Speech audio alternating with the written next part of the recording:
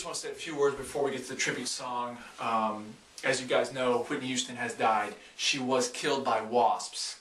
I hope everyone knows that, but a handful of us obviously know the truth that she was killed by wasps. It wasn't drug related. Don't believe the bullshit. The media is telling us it was.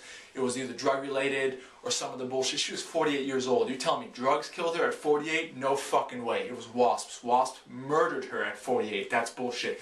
The media of Hollywood, they're telling us rumors about like she injected heroin into her boobs to feed to her children. What the fuck is that? That's bullshit, dude. That's bullshit. She was killed by wasps.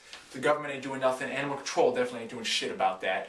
I don't think anybody really cares. That's why we need to spread this information out there. We as the people need to come up on the internet, use our tweets, use our twatters, whatever the fuck we got out there, Facebook, update, status that shit up, and tell people about it. You need to tell people, tell your friends, tell your family, tell your coworkers. We need to raise WASP awareness. That's the fucking key thing here. People need to know. We need some safety nets in place. As in safeguards, I mean like you know, wasp nets everywhere, just like a fire extinguisher. We need wasp nets. We need filters on the vents so the wasps can't get in, because they can get in. Those are sneaky motherfucking little bastards. Like this, this big, maybe this big. They can get into those vents. You need to fucking set some filters up for that bullshit. I don't know, and it's just a shame. It's a shame that this had to happen, that she had to die. I'm sorry if I'm getting a little worked up, but she had to die in order for something to get done about these wasps. It's a sickness and a sadness.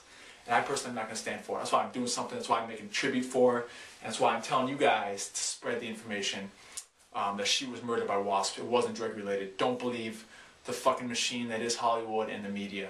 It's bullshit. Rest in peace, Whitney. I made this tribute song for you, and it's a shame that this had to happen in order for something to kind of get done.